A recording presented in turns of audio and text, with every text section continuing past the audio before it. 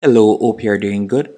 In this video, I'll be showing you how to use Mentimeter for questions. Whether you're looking to use it for open-ended questions in a presentation, or you're looking to create a questionnaire or survey, I'll be showing you how to do that in this tutorial. The first thing you want to do if you don't have a Mentimeter account as yet, you're going to go onto Mentimeter.com, and from there you're going to create an account. You can get started for completely free. After creating your account, you'll be redirected to a dashboard just like this. And on this dashboard, you're going to scroll down and you'll see the option open-ended. If it is an open-ended question you wanted to ask, you could select it, and you can see numerous templates that you can choose from.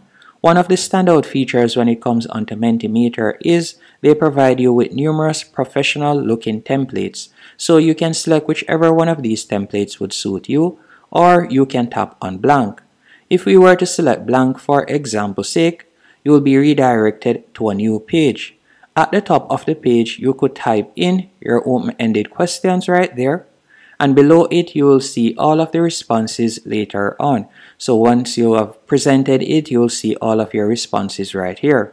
You can also add different pages to the slide by going over to the top left hand corner and selecting new slide. You could add different pages, as you can see right there.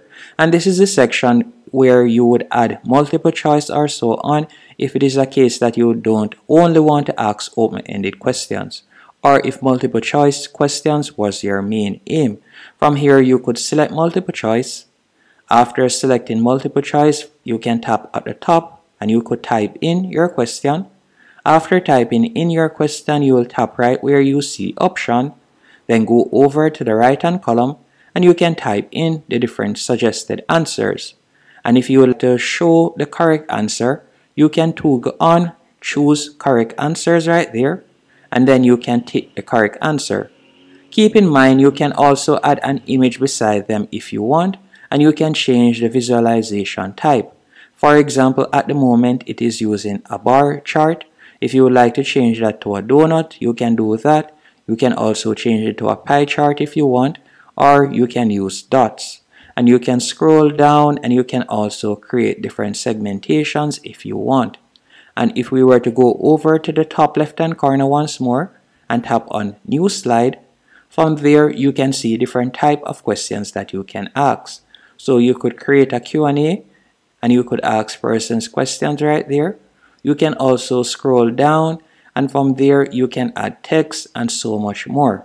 So you have numerous options when it comes onto Mentimeter.